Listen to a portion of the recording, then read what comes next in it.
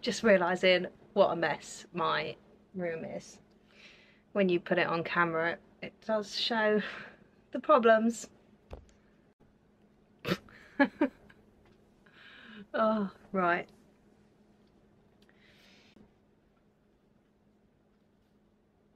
Right. Hey guys, welcome to another video. I thought I would start this one off a little bit differently today. I don't know whether my face is too bright actually. Can we turn this away?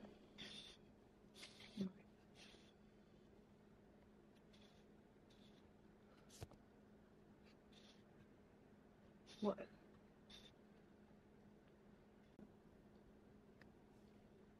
Too dark?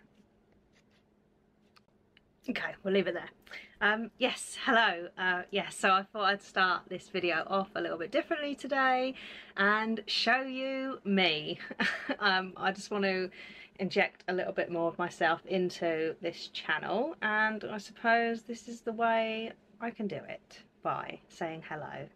I don't really like being on camera very much. It's a little bit stressful.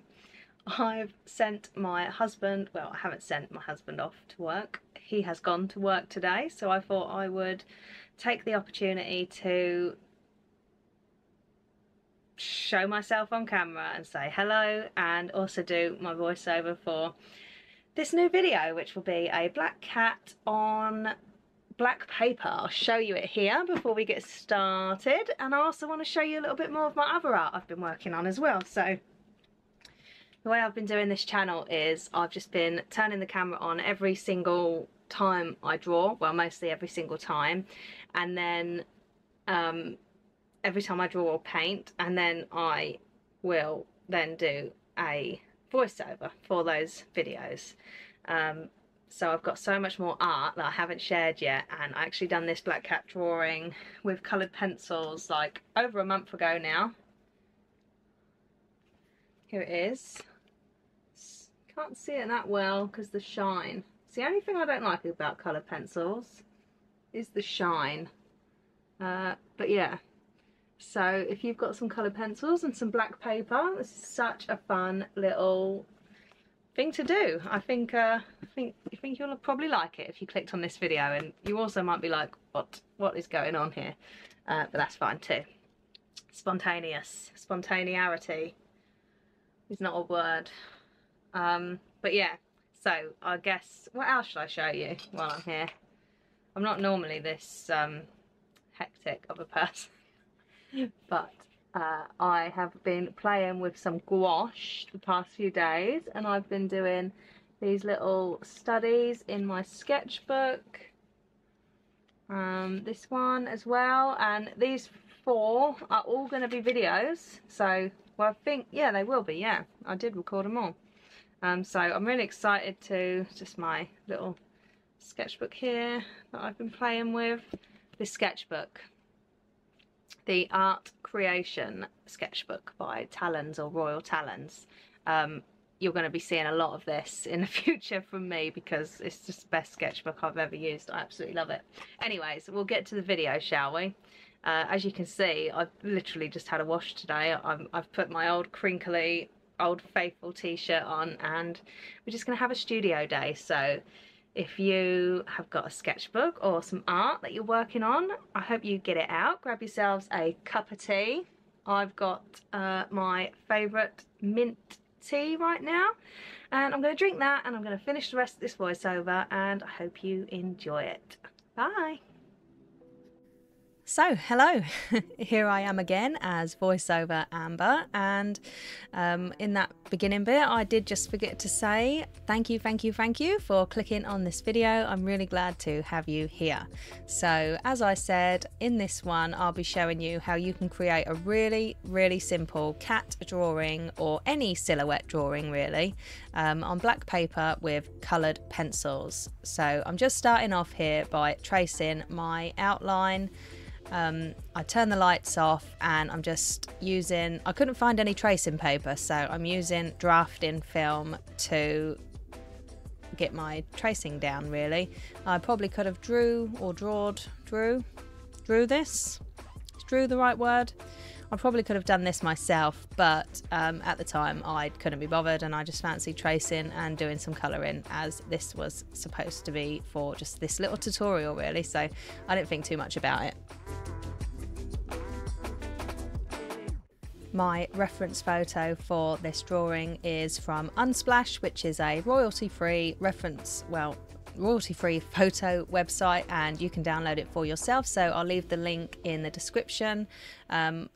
There is a few different cat silhouette-y sort of reference photos on there, and also lots of other animals as well. I saw a really nice one of some giraffes that I'd like to do, but like I said, I don't know if I did say actually, but this is just the simplest thing you could do with coloured pencils, and so quick. So if you just fancy like practicing some blending or trying some black paper out and just having a bit of relaxing blending fun, this is like the ultimate project for that.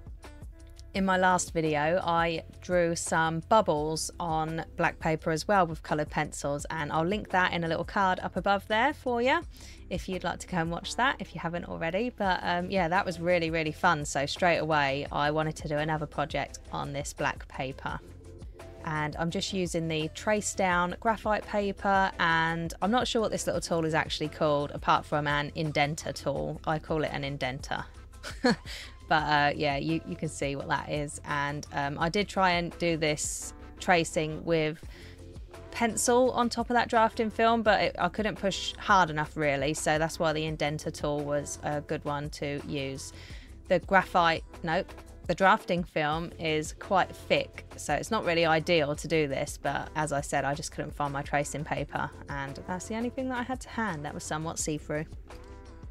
How are you guys anyways? I'd love to know. Let me know in the comments how you are, because I'm just feeling really good and really excited and very inspired creatively at the moment. So it's just really nice to connect with you on the comments and stuff. So yeah, don't be shy. And also don't forget to like and subscribe. That would be nice too.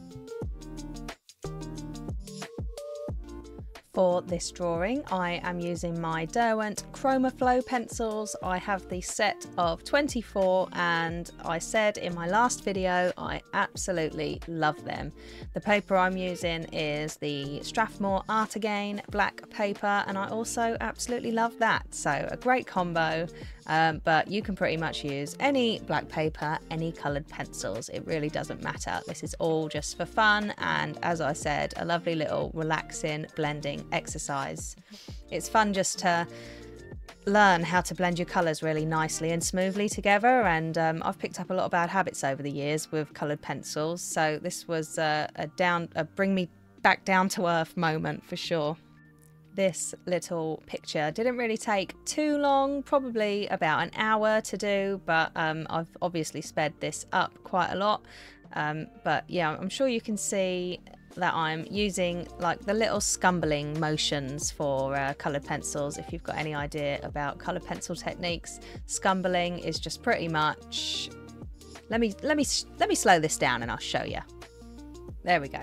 So as I've slowed this down, I've just realised that my scumbling technique is very lazy. As I just said, I have picked up a lot of bad habits with coloured pencils over the years, but what scumbling is actually supposed to be is a colour pencil technique where you use a nice sharp pencil and really small circular motions overlapping to create a really smooth application, and it helps with not seeing like visible pencil strokes, if you know what I mean. So it takes a long time and you have to work in really light layers and really slowly to get a nice blended even look. So that's what I'm going for here. What I used to do with coloured pencils is blend them out after I've done a few layers with the odorless mineral spirit. So you could use like Gamsol or Zest-It pencil blend to blend your layers out, and then you don't have to actually be so precise and you know, God, I can't talk today. I feel like I need to warm my mouth up. So thoughtful. You don't have to be so thoughtful about your pencil strokes. That's what I'm trying to say. but when you use odorless mineral spirits to blend your pencils out, then you do lose that like grainy pencil look, and I actually really wanted that with this picture. I like texture. I love texture with whatever medium I'm using, and this is no different. So I wanted to use sharp pencils, but just layer and layer and layer and just see what look I got.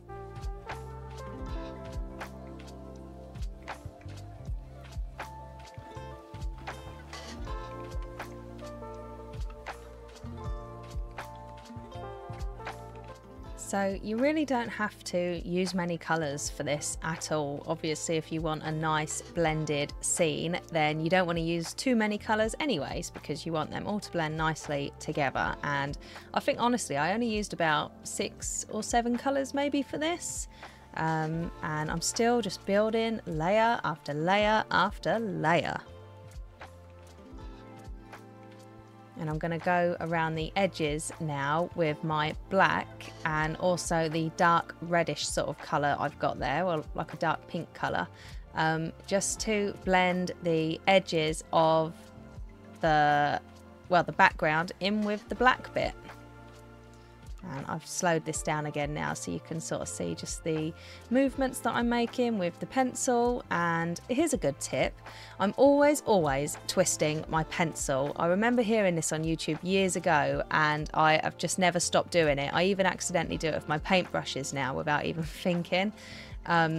Yeah, so if you want to keep like a nice sharp pencil and you don't want to have to keep sharpening it every 5 seconds, then just keep twisting your pencil.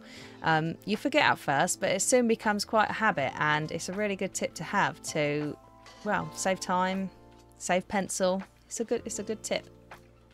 Something I noticed while I was trying to blend in the background a little bit with that black bit at the bottom was you can see on the screen that the indentation, what I did when I transferred the tracing onto it, has indented the paper so much that it was hard to then go and cover up with the pencil. So I had to do quite a lot of layers over that to get it to look okay. But yeah, that's another thing to remember. And I just loved how this started looking when I was putting in the branches and that. I think it's like such a good Halloween-y drawing. So much fun and so simple. If you want an artwork that you haven't really got to think about much, then do one of these silhouettes. You can see here, I'm just trying to blend that bottom bit in as much as I can.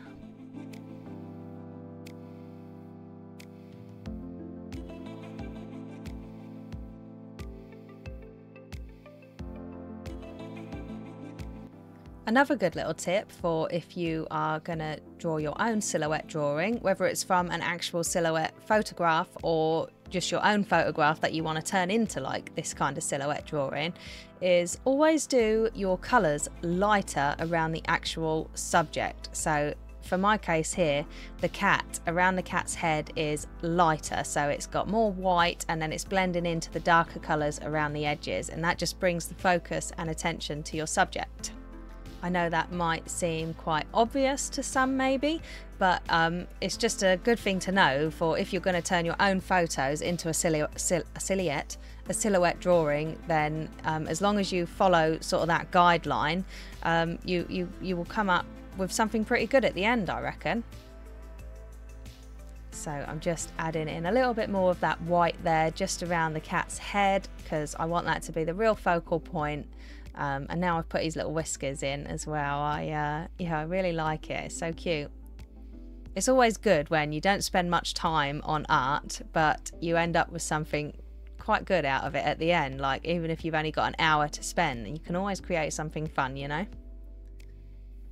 I really do like to work small, especially with coloured pencils, because they are a very tedious and time-consuming medium, and I used to love that about them, but not so much anymore, so I like to work small. And I wanted there to be like a little border around the edge of my cat here, so I thought I'd just go around the washi tape, otherwise it would look like too much black around the edge. So, and you'll see now it's time for the most satisfying part of the video. I'm going to shut up for this bit. I'm not actually going to shut up, am I? I'm normally watching telly when I'm doing my art, so I always have to mute the actual clips. Perhaps I should start using my headphones so you can actually hear these satisfying moments. Always learning with YouTube, always learning what's better, what works, what doesn't. And yeah, I'm just so glad to have you guys here, and I hope you enjoyed this video. So this is pretty much the end, and yeah, hope you enjoyed it, and I'd love to see if you did one of these silhouette drawings for yourself. If you are on Instagram, I will leave mine in the description so you can tag me in your own art and I can have a little nosy, because I am a little nosy.